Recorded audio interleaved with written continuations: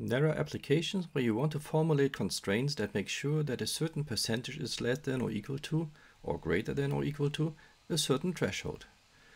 To illustrate such a situation, let's have a look at our furniture production problem again, where tables, chairs and loungers can be produced. Suppose now that we want to extend our model and add a constraint that makes sure that at most 20% of the furniture pieces are tables. Recall that x1 represents the number of tables. How can we formulate such a constraint? As always, give yourself a try and pause the video now. To calculate what percentage of the furniture pieces are tables, we simply have to divide the number of tables by the total number of furniture pieces.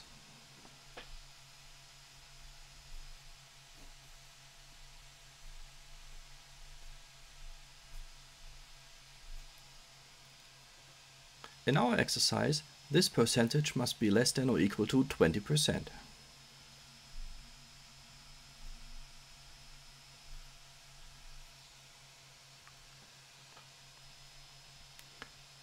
This constraint is perfectly fine and would do the job. But sometimes the purpose of a model is not only to precisely describe a problem, but to be used to solve the problem with commercial software packages, for instance. Without going into any detail on how solution methods work, let's simply take it for granted that linear models often outperform nonlinear models when it comes to solving them. Hence, many authors prefer to formulate linear models if possible.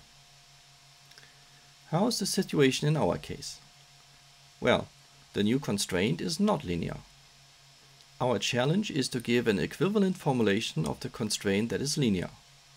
We can derive such a formulation as follows. First, we multiply both sides of the constraint with the left-hand side's denominator.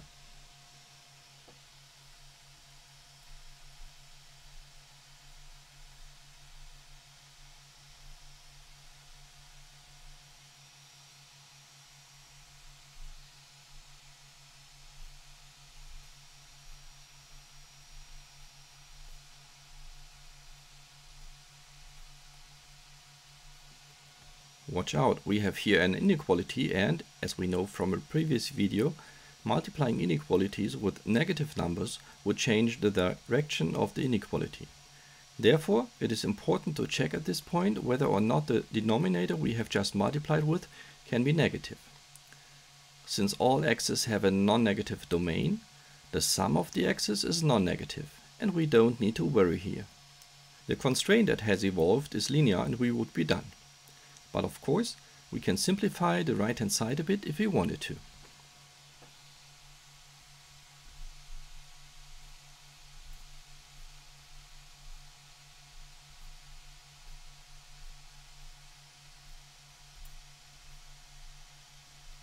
And shift all x's to the left-hand side.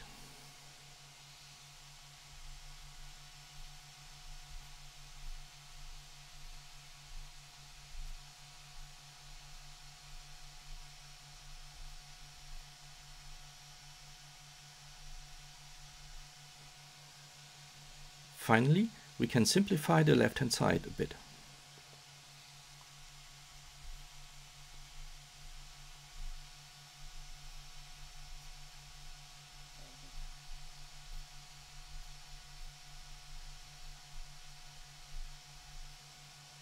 This is a very compact, linear constraint that makes sure that at most 20% of the furniture pieces are tables. Just to get used to it, let's do another exercise.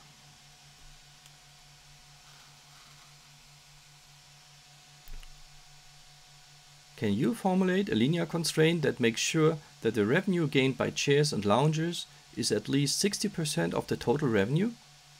I recommend to pause the video now. Let's see.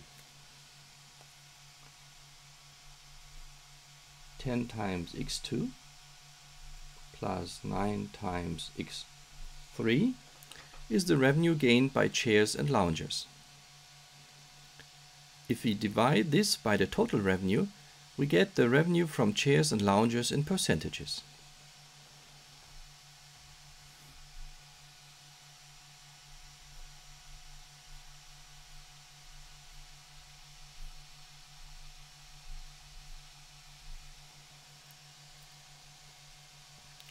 That value should be at least 60%, which gives us the following.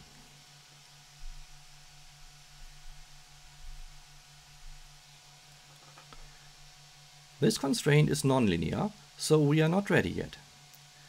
Doing basically the same transformations as in the first example, we get our final result.